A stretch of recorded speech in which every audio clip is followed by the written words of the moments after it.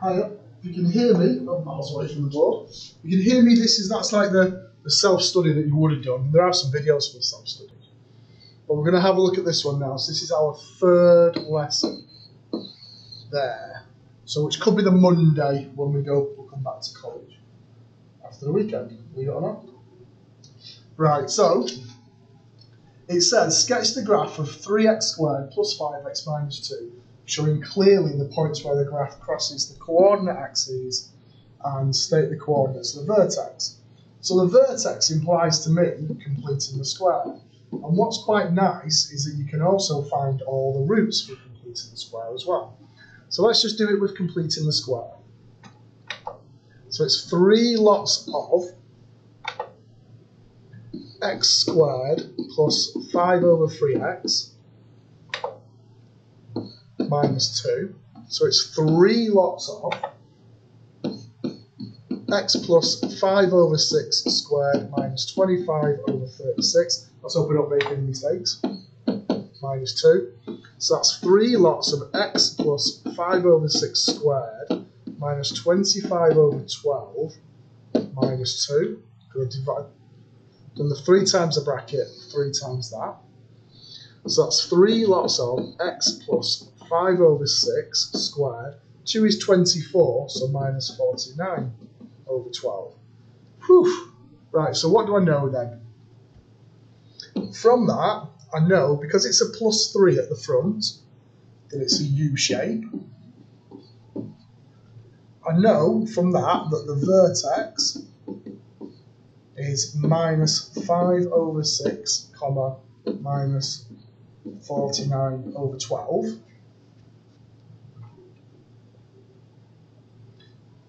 So I've got that information.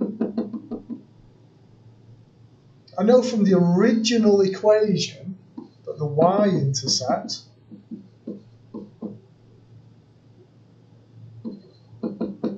is minus 2 from the original equation. But if I solve the completing the squared bit, I can find out what the root is. So 3 lots of x plus 5 over 6 squared minus 49 over 12 is equal to 0. Take the 49 over 12 over.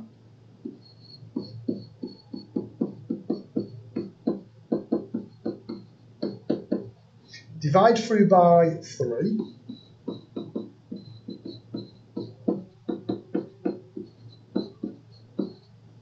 Bring out space here.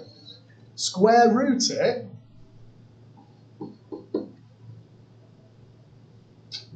Where can I put this now? Well, if I can stick it in the bottom here, x plus 5 over 6 is plus or minus. I'm square rooting 49, which is 7, and I'm square rooting 36, which is 6. So I've got x is equal to, hang on, 5 over 6 plus or minus, whoops, you can read my writing, 7 over 6. So I've got minus a third. Let's have a look. What's that going to be? Hang on. Oh, that's minus 5 over 6, isn't it? Look at me, I'm trying to rush the question, so I'm making errors. I don't want to make an error, do I? 5 over 6 plus or minus 7 over 6. So if I take it away, it's minus 12 over 6, so it's minus 2. Or if I add it on, it's minus 5 over 6 plus 7 over 6 is a third. So them are my roots. So I've got all the information I need to graph it now.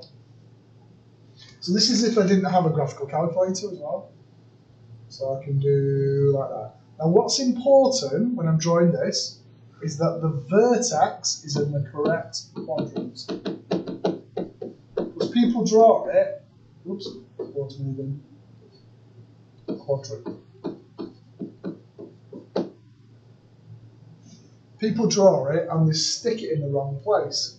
They put it on the y-axis. So the vertex I know is minus 5 over 6, comma, minus 49 over 12. I know the roots are minus 2 and plus 1/3. And I also know it crosses on the y-axis at -2. There. Now we've got a graphical calculator, haven't we?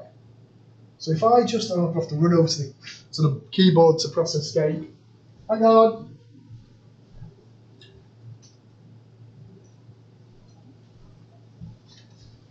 I'm back again. So if I graph it, let's see where the equation is. There it is, isn't it?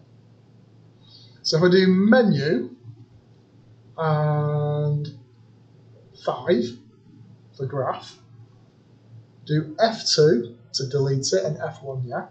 So I'm going to do 3x squared plus 5x minus 2. Let's do that. Graph it. Now my axes are all over the show, so I'm going to reset my axes, doing F3, F3, XE, XE. But I'm not happy with those axes, so I'm going to just tighten up my axes. So I'm going to do it from about -4 to 3, I think, on the X. So -4 to 3. Have a look at that, see if that looks nicer. Yeah. Can probably get rid of a bit of the Y values, couldn't I? But from this now, if I, once I've graphed it, if I look at F5, which is Gsolve, it gives me the root. So I've got a -2. And if I press right, it gives me a third. Now the problem with the calculator, on the graphing menu, it gives you decimals. It uses a numerical solver. So it doesn't give you fractions. So you've got to know that 0.333 is a third. So if I go back and do my Gsolve again, boing, I can get the minimum point for F3. And that's -0.8333. So you've got to know that's -5/6 if you're using your calculator. And 49 over 12, which you know is -4 and 1/12, you've got to know is -4.08. But I can use the calculator just to say, oh yeah, actually it's fine, it's working. And then if I do Gsolve again, I can do the y-intercept, which is F4, and that tells me -2. So backed it all up with the calculator. The calculator's good. Right, so that's cool. I'm going to stop there now because the next one is a little bit more tricky. Right, I'm stopping there.